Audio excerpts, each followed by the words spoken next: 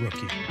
Here is your flashlight king, fireworks commissioner, and the keeper of common sense, your mayor, Joe Souchere.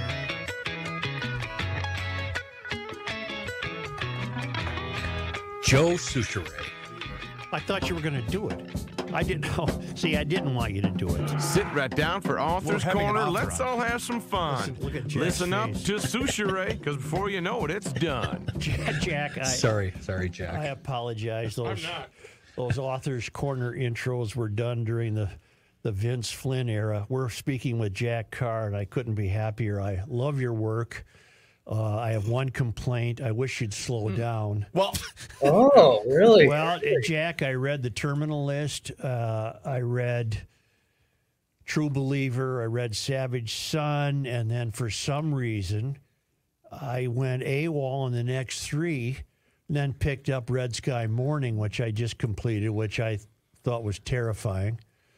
Absolutely terrifying. If you don't know Jack Carr, he is... you're not the heir apparent to Vince Flynn, Jack. I think you're just the heir. It's just, I hope I'm not insulting you with that.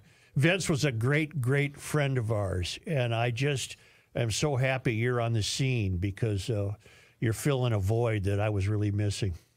Oh, thank you. I mean, he was such a huge inspiration. I got to meet him once at SHOT Show, which is an industry show in Vegas for all the latest weapons and gear and that sort of thing that I always made a point to go to if I wasn't deployed, just to see what the private sector was doing, anything that we could possibly get that would give us a little bit of an advantage downrange in Iraq and Afghanistan.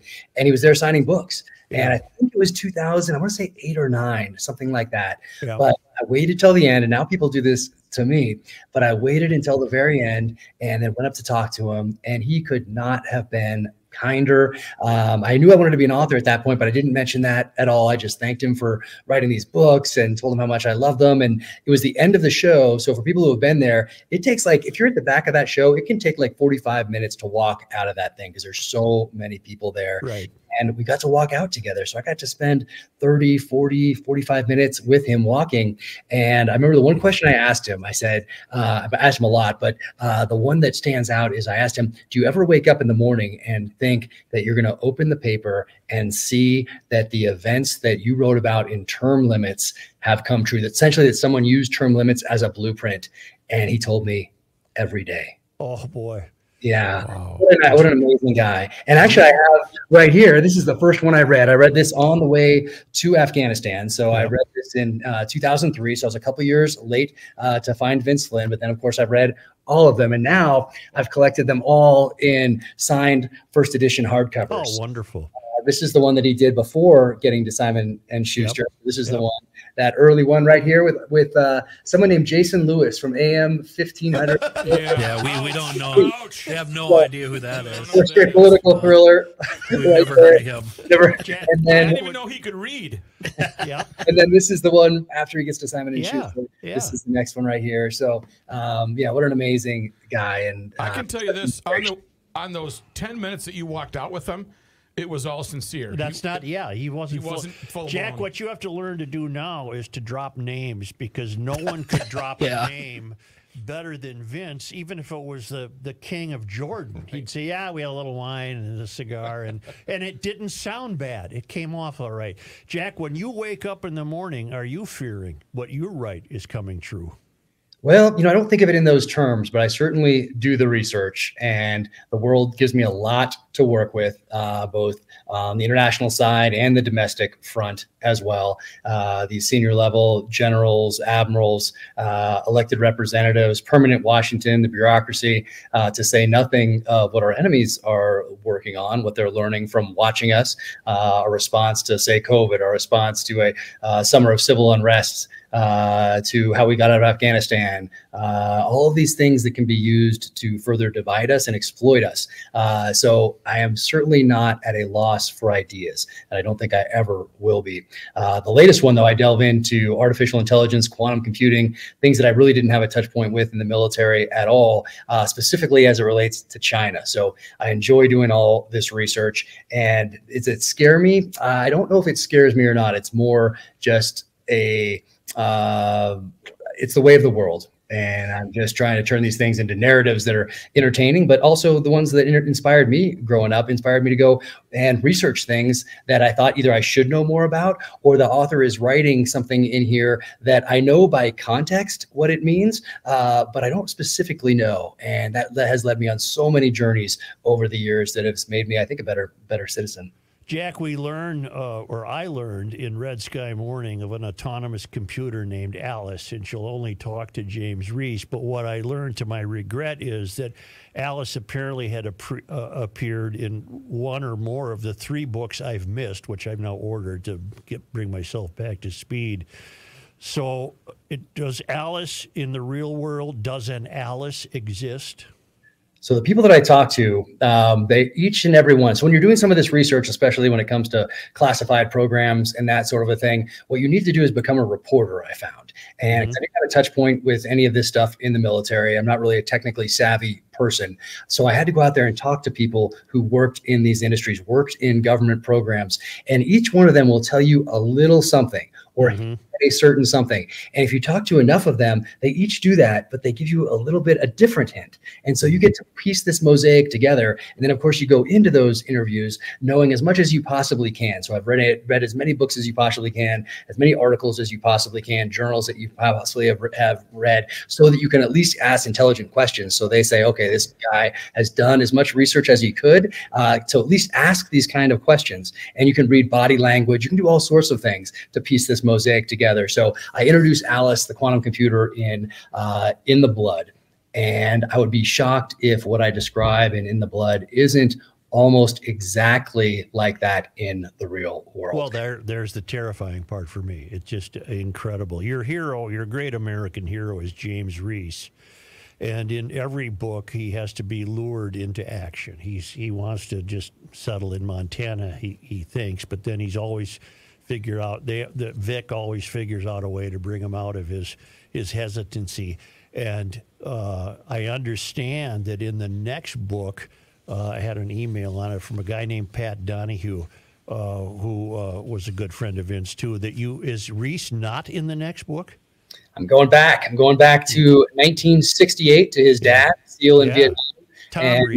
Tom Reese, and cover his transition from the SEAL teams into the CIA in that period, late 60s, early 70s. But for the first one, I'm going to focus on 1968 because it was such a pivotal year. Right. So many things happened in that year. So I'm going to set it there. And what's great about that is that every chapter, you don't have to think about, oh, is this person driving a Tesla? Does this vehicle have a GPS in it? Are there cameras everywhere? Does this person have a phone? All of those things you have to think of when you're writing political thrillers today. You don't have to think about those things back then. You can go back to old school type tradecraft. You can have someone running around looking for whatever changed. And I don't think it was a quarter in 1968. That's research that I have to do. What did you have to find? Was it a dime? Was it a nit? What did you have to put into a payphone to make a call back then? And you can go in and not have to consider all that technical thing, all the technical things you have to think about today if you're writing an espionage type of a thriller. So like old LeClaire books. Exactly. Yeah, Cold War thrillers. Yeah. Jack, there's a great strain of anti-wokeism in your work, which I appreciate mightily. You don't suffer fools gladly when it comes to wokeism, nor do you suffer fools gladly when it comes to political life. I'm just wondering what you think of the current situation in the country right now. Oh my goodness. I mean, like I said, they're giving me a lot to work with. Yeah. Certainly giving me a lot to work with. Unfortunately, I say that if you had written about what's really happening in this country right now, if we'd done that, let's say as an author 10 years ago, if Vince had written something like that in, let's say 2006, 7, 8, people wouldn't have believed it. You'd have to tone it down quite a bit. And yet it's our reality today, unfortunately. The one that I go back to a lot of course, in the books is how we dealt with Iraq and Afghanistan, specifically our withdrawal from Afghanistan, the lack of accountability associated with that withdrawal. And I take it back even further a lot of times in discussions between certain characters and go back to the reorganization of our military and intelligence apparatus back in 1947. And really after that, there's been a lack of accountability associated with our incursions overseas, something that didn't really happen happened up until that point. I mean, President Lincoln went through general after general until he got to Grant. George Marshall also went through general and admiral after general and admiral until he got to all those names that we know who led us to victory in World War II. And then for some reason in 1947, as we continue to grow the power of these bureaucracies, the intelligence and military apparatus, that accountability trails off until we get to what we saw in Afghanistan with our own eyes, zero accountability. And that was the best that these guys could do after 20 years of preparation. Unacceptable. Jack, in Red Sky Mourning, we learn a great deal about how much the U.S. and China know about each other. And I gather you base that on the people you talk to about this.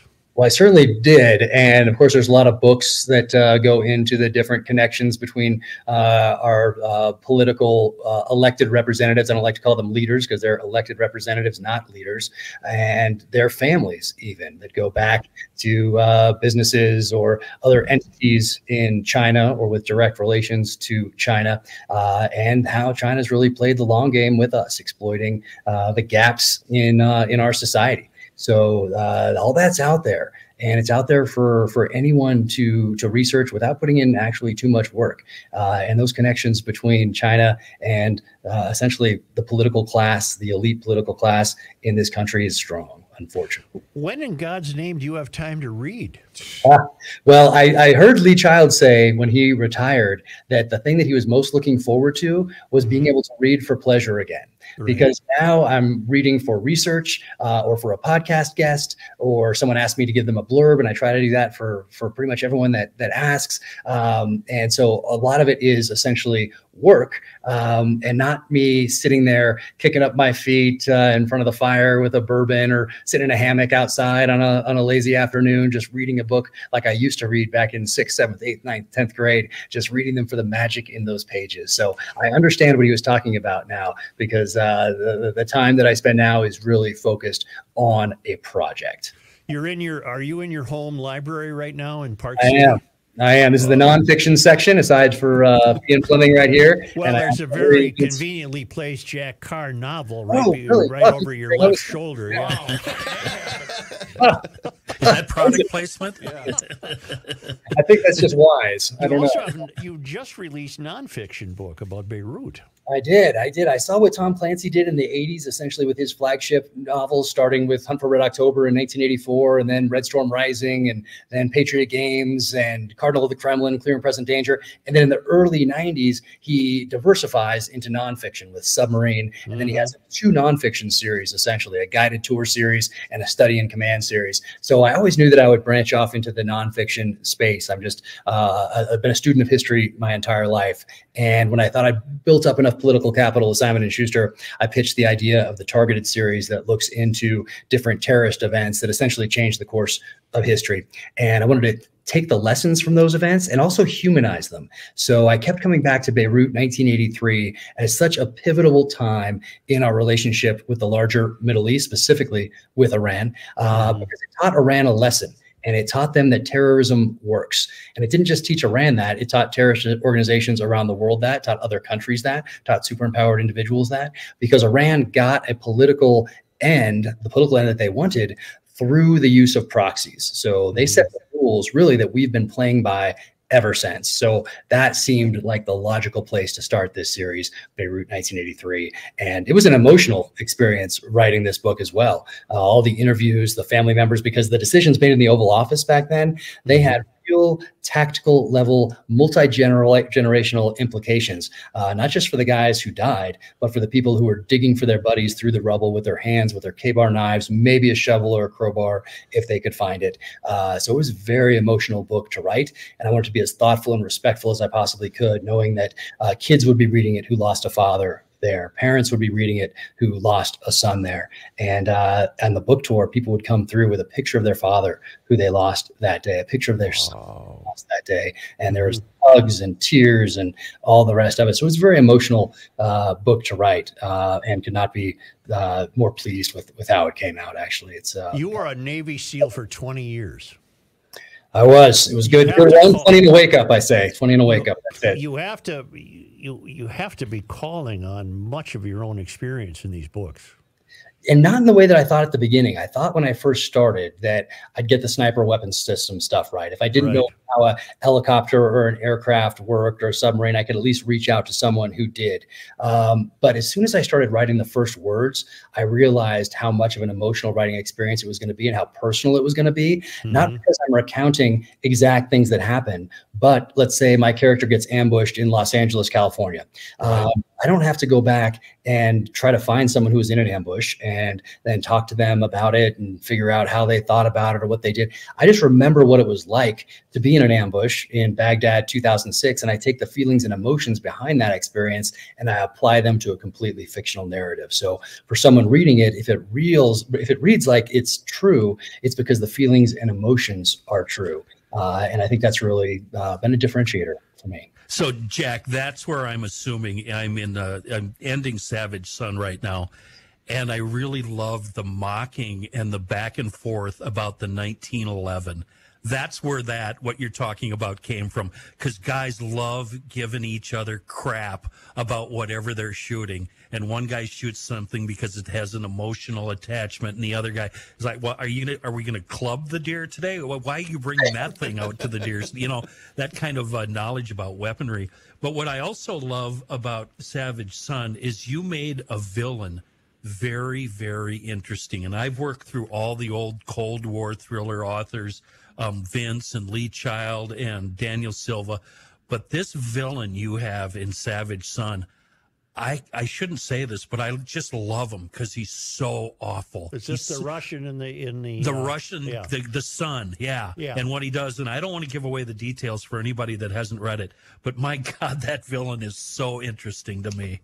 Thank you. Well, I try to put myself in the shoes of the people that I write about, whether they're the good guys or the bad guys, protagonists, antagonists, and write from their perspective, and then give them a backstory that puts them in the position that they're in now, gives them their perspectives on life or geopolitics or whatever it might be, to humanize them a little bit. And some people get very upset with that. They say, like, you said this about Russia. Well, because it's a Russian character's perspective. He spent X number of years in the intelligence community, is interacting with this politician or that person in the military or whatever it might be. But I like to give those backstories. And I think Vince liked to do this too. He liked to give backstory and then kill the person. And people have mentioned to me time and time again that I do the same thing. And that certainly wasn't conscious, but it's possible that I got it from just from Vince being a part of my experience, just like all those books I read growing up are now. But I love to do that. I love the backstories because the protagonists are essentially the same people each book. Maybe there's some new ones in there. Each book might have a couple, but the bad guys, because James Reese pretty much kills everybody each book. All the bad guys. So they're new. The difference. Yeah, so they're new every time. So I get to know a new bad guy or new bad guys every single book, which is fun for me. Jack, do you think there's a bit of James Bond in Reese in the sense that Reese can do anything? If he stumbled upon a dilapidated helicopter in the jungle, he'd figure out how to fly it out. Can you do the things Reese does? Well, I certainly cannot. He is much. We meet him in the first book where he is probably on his last deployment to Afghanistan when disaster strikes. It's going to be the last time he's going to tactically maneuver guys on the battlefield, and he's probably going to come home and take care of his family from then on out, because that's what he's good at, is the tactical level decision making and the kicking in the doors, that sort of thing. Which is where I was when I started writing. I'd gotten back from my last Iraq deployment. That was going to be the last time, because of the rank that I had achieved, that tactically maneuver guys on the battlefield. I knew it was time to turn the page on that part of my life and to start a new chapter as an author, and focused on my family, because the pendulum was on the side of the team for so many years, because it has to be. So when you're taking guys downrange, that's what you owe them, their families, because decisions you make are going to have, once again, those multi-generational implications. So you have to be as prepared as you possibly can, but you can't leave anything on the field when it comes to preparation. So and once again, that's the power of popular culture. I didn't want to be that character I'd seen in movies, on TV, and in books growing up, who was sitting on that couch wondering if he could have done something different, let's say back in Vietnam, that would have had a different outcome for his platoon or his troops downrange. And so I was very aware of that, and I didn't want that to be me.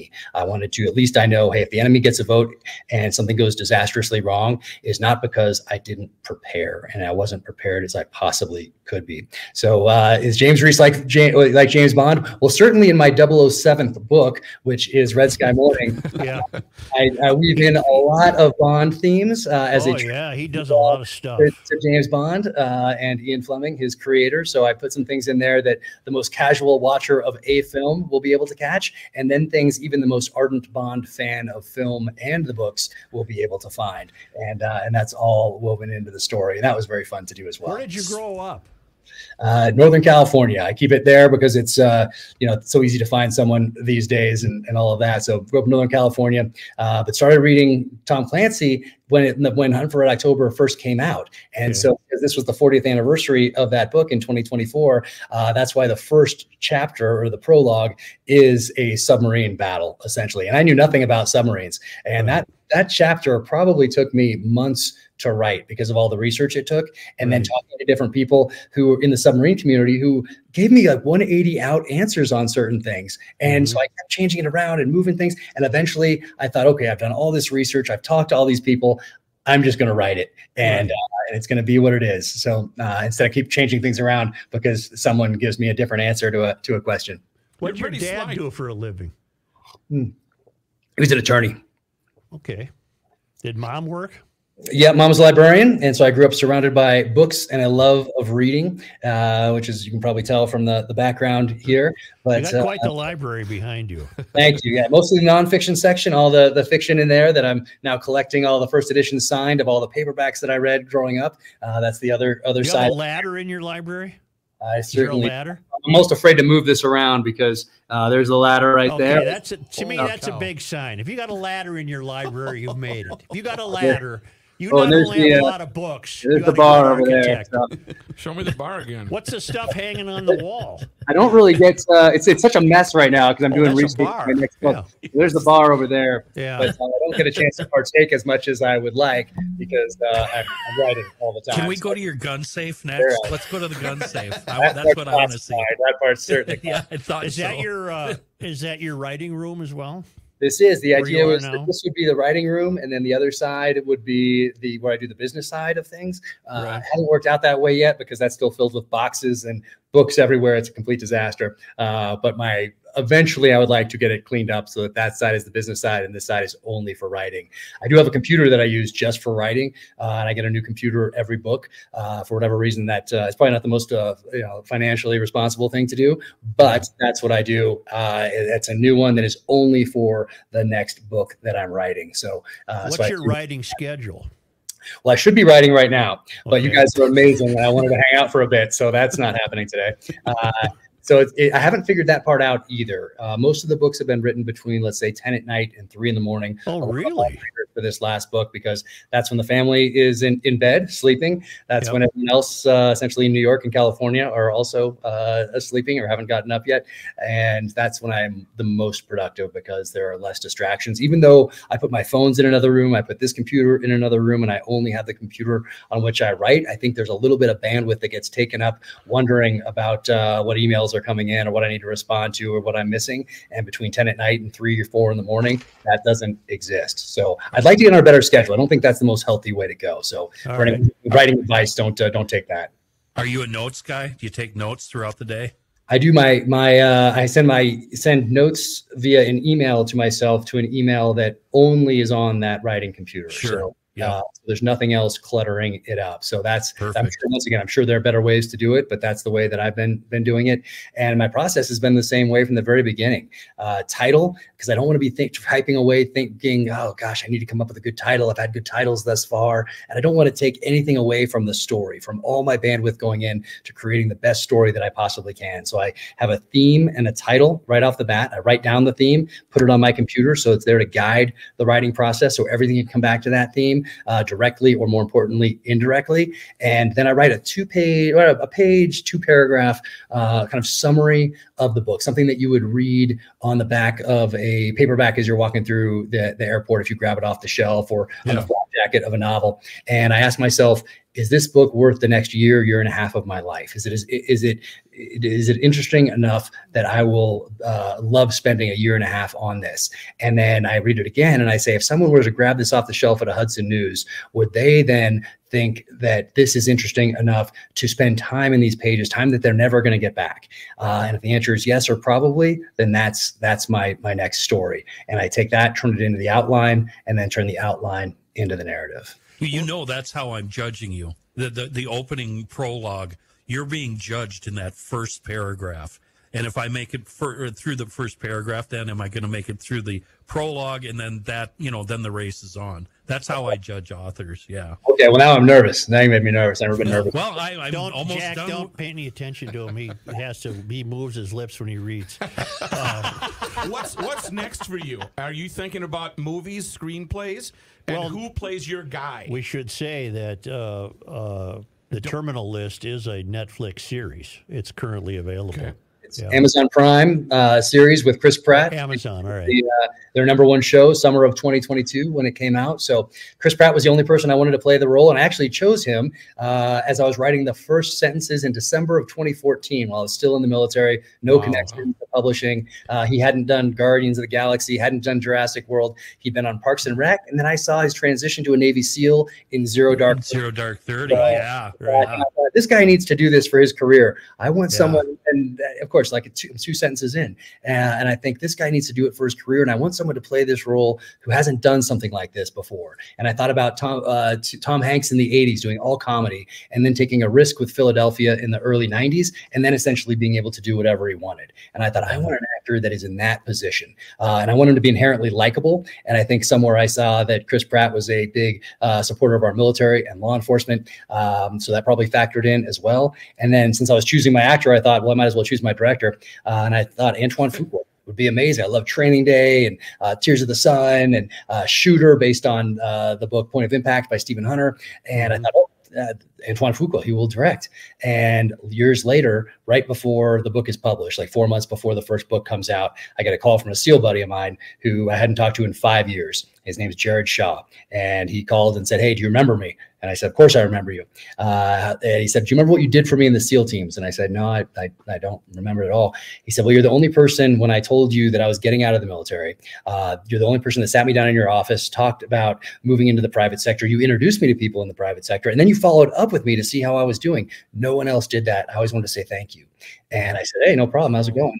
And he said, well, it's going great, but I heard you wrote a book. And I said, it's coming out in a few months. I have this galley copy thing I can send you. It's like an early edition. And he said, I'd like that, but I'd like to give it to a friend of mine. And I said, yeah, who's that? And he said, Chris Pratt. And I said, well, no, you're kidding me. That's pretty convenient for me, because it really was. I decided that I wanted to play this role. So he got it. That was November of 2017. Jared read it. He gave it to Chris in December. Chris read it December 2017, called the first week in January 2018, wanting to option it. And then off we went to the races. And we just finished filming Dark Wolf, which is a prequel to the events of the Terminal List. Just finished filming that in Budapest and working on the scripts for True Believer, which is the second book in the series. And we'll start filming that in early 2025. And are you surprised at all by this success?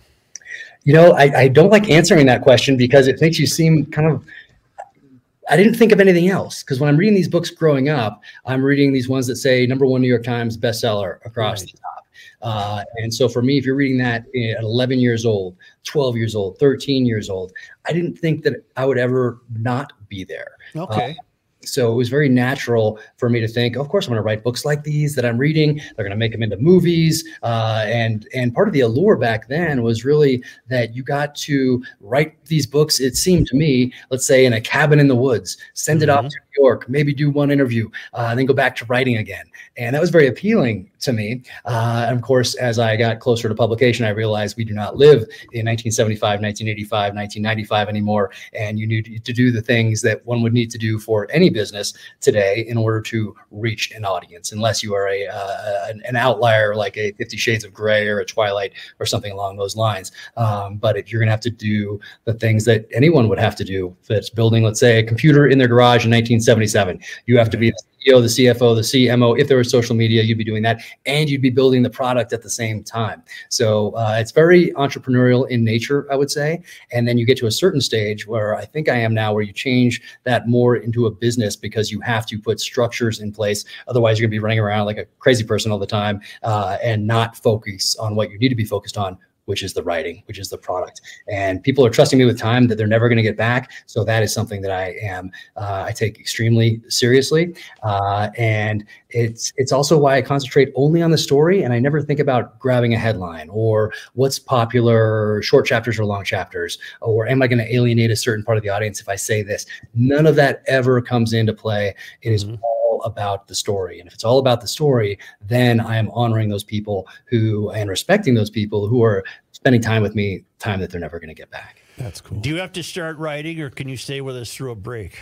I can stay. Absolutely. All right. We're going to take a short break, and we're visiting with Jack Carr. The latest book is Red Sky Mourning, and that's M-O-U-R, not M-O-R-N. It's M-O-U-R. Got it. I have great news, though, about the Center of the American Experiment. The Golden Turkey Awards are underway. You have until November 1st to submit your example of Minnesota's worst folly in spending. We waste a lot of money in Minnesota, and this is your chance to come up with the best waste of money. Submit it to the Center of the American Experiment. You could win the Golden Turkey Award. There should be a nice award this year, a trophy or something. The finalists will be named on November 1st, and then on November 27 here on Garage Logic, we'll name the 2024 Golden Turkey Award winner. Go to the American Experiment. That's one word, americanexperiment.org/golden turkey.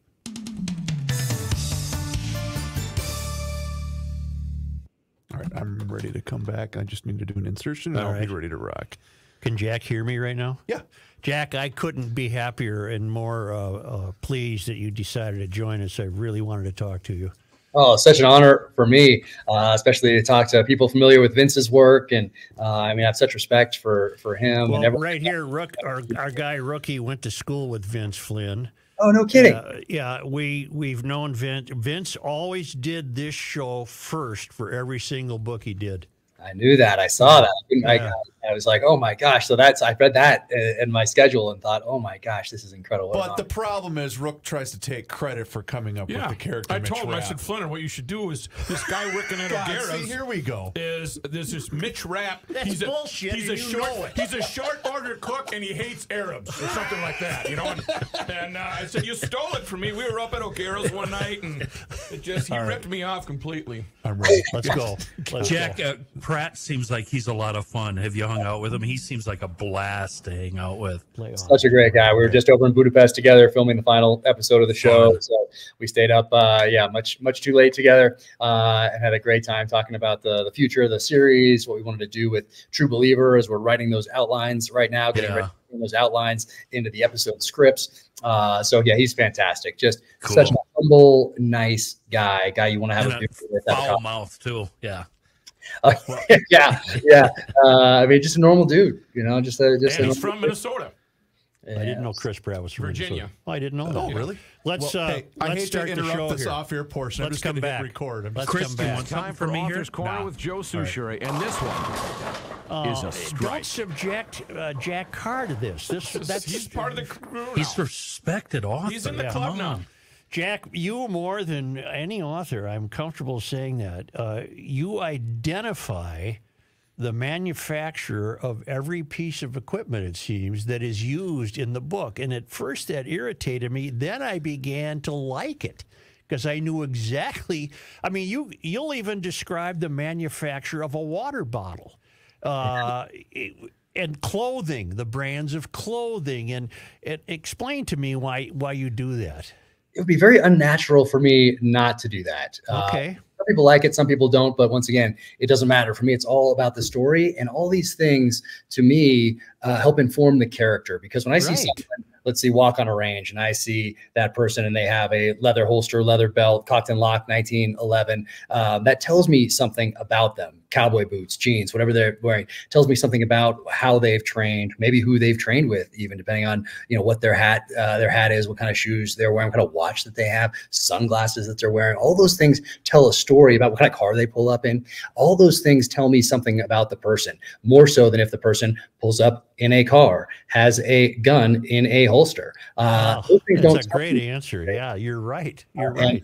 Ian Fleming was really the first person to do that I know of anyway. He wove in specific manufacturers of gear, of guns, of watches, coffee, all sorts of things in his books, alcohol. So so I don't know if I got that from him or not, but I think it's just more because I'm a gear guy. I was a gear guy before I went into the SEAL teams, always interested in gear, always trying to use something that, let's say if I'm backpacking through the Sierras or whatever with my family, a different kind of backpack or the newest backpack out there, some Outside Magazine or Backpacker Magazine in the 80s. And then the SEAL teams, of course, it gets a lot more serious. And I'm a gear guy there as well, trying to find anything that is going to give us that edge against our enemies downrange. So it's very natural for me to continue to be a gear guy going forward in life in general. So all of those things tell a story. The cars, the weapons, and also it works the other way too. I can describe someone, certain gear that person is using that really tells the story that this person does not know what they're doing with these.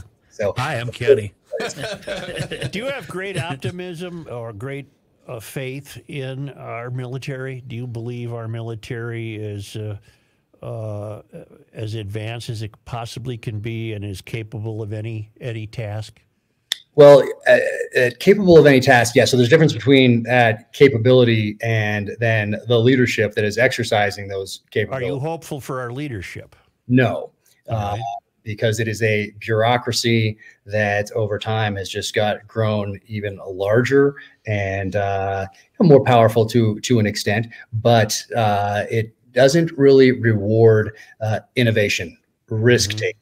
A lot of those people get out early on because they see the path ahead and realize they don't want any part of that. They want to do the stuff that they saw in movies and books as a kid. And then when they get to the staff level type jobs at the 10-year mark or so, then it's time to get out and move on. And people are always surprised when I tell them that if you want to rise to the highest levels, probably not just in the military, but my experience happens to be the military, all you really have to do is not get too many DUIs, not pop positive on a drug test, and not get arrested for some sort of spousal abuse. And if you do those things, you can essentially continue to rise through the ranks to the very top of our military. Do you believe that this DEI movement has been embraced by the military leaders?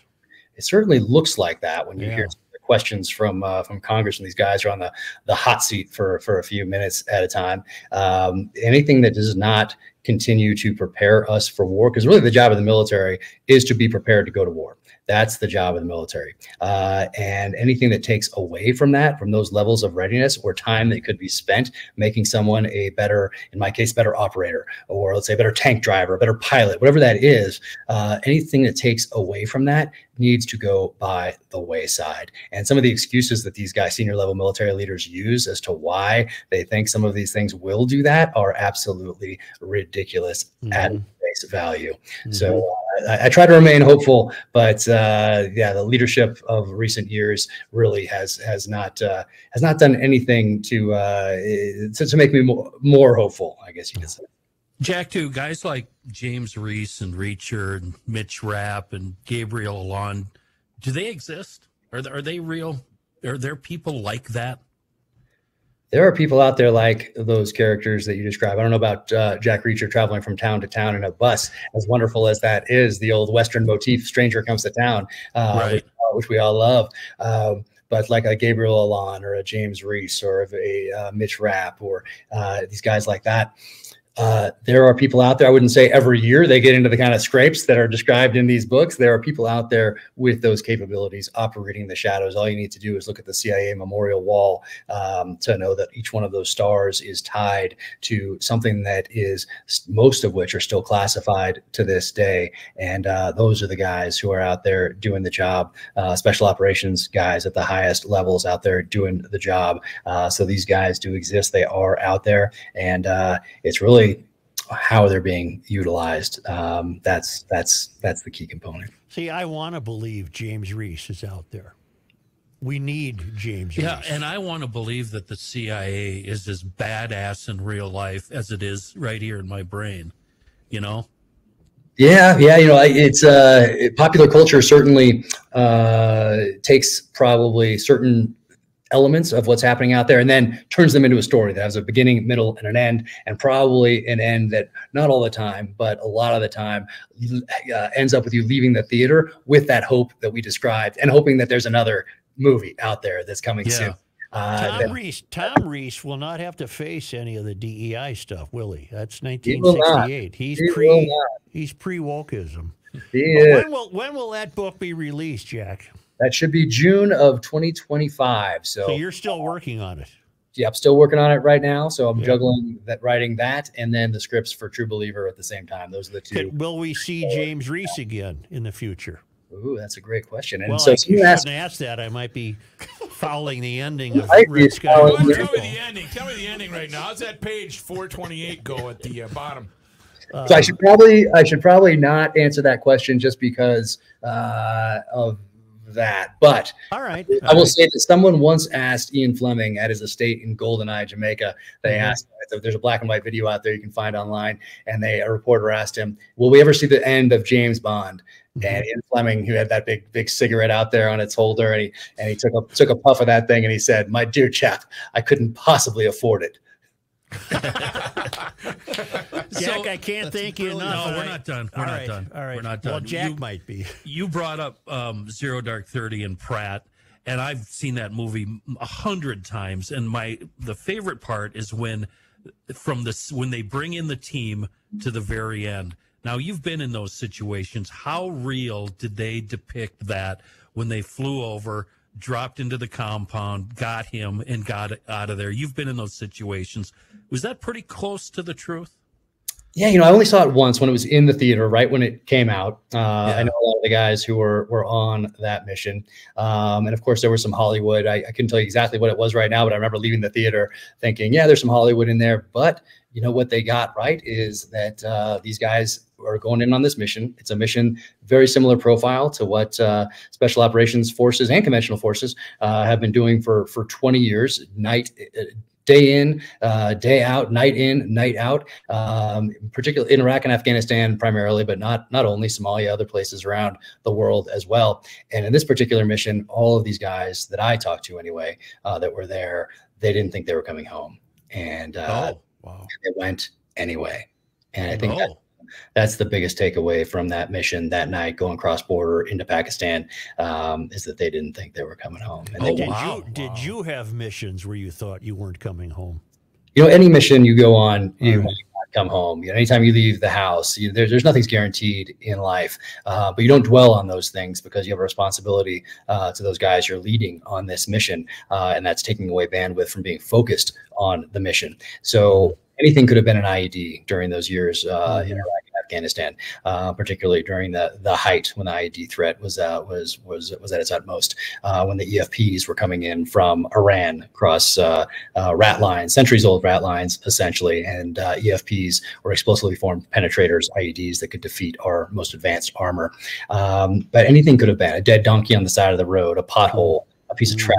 Anything could have been obscuring or could have been an IED. But if you're focused on that as you're rolling towards your mission, then you're not doing the things that you're supposed to be doing as a leader. And we had some capabilities to try to mitigate some of those risks. And you got to trust the guys in the turret that are on lookout for those sorts of things.